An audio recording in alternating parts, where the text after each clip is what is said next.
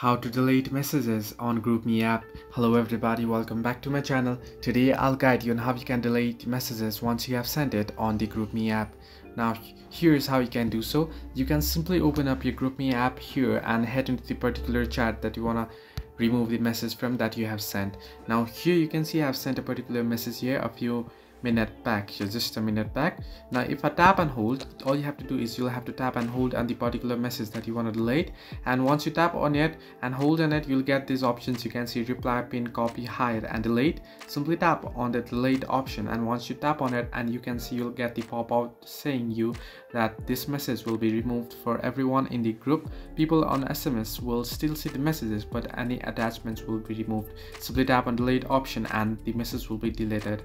Now however, what you'll have to do is you'll have 60 minutes to delete a message after you have sent it.